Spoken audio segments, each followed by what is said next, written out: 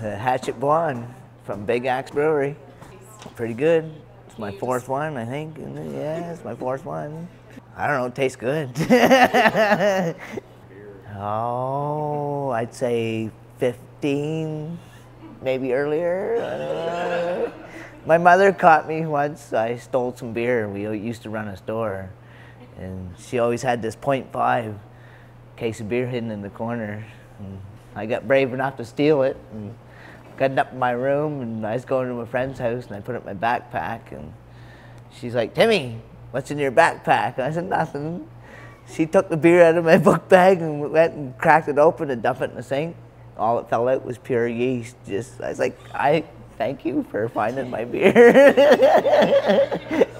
How old were you in that? Oh, 12 or 13, I think. It was gross. I'm glad she found it.